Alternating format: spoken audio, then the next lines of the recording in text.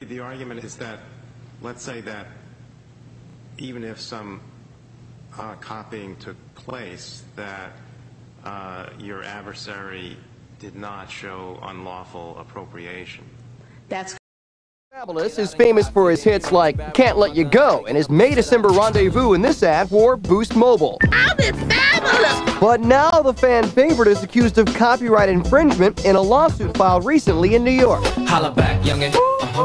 At the center of the lawsuit, the hit Youngin' Holla Back. Plaintiff Carla Boone claims the tune infringes on a song she copyrighted for the group Tragic. The name of that little ditty? Holla Back.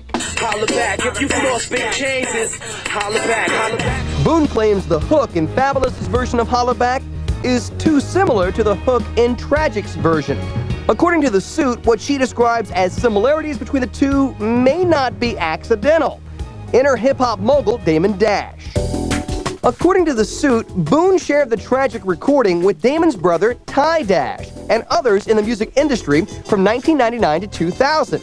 Because Damon is tied professionally to Fabulous, Boone believes her track may have ended up in the hands of the rapper's writing team.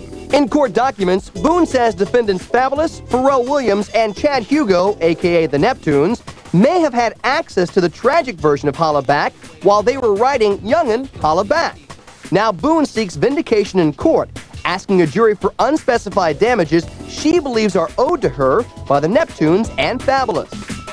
We tried, but were unable to reach Fabulous or the Neptunes for a comment. now.